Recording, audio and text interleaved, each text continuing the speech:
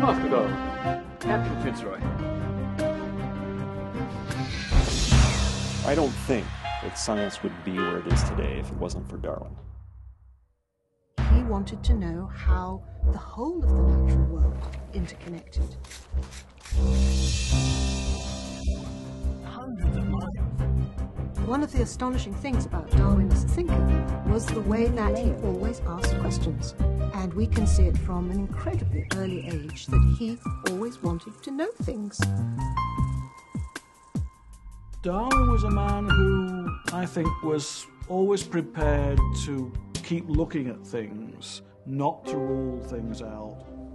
As scientists, we have to be really careful because it's very easy to get locked in by your ideas or by the search image that you have when you go in the field.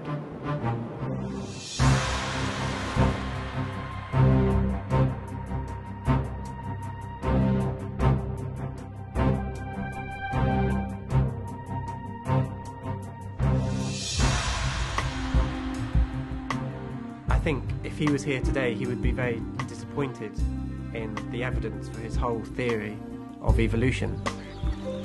The demonstration that finch evolution could occur very rapidly was shocking in itself. In fact, he says in his book, this ought to be tested. My theory ought to be tested.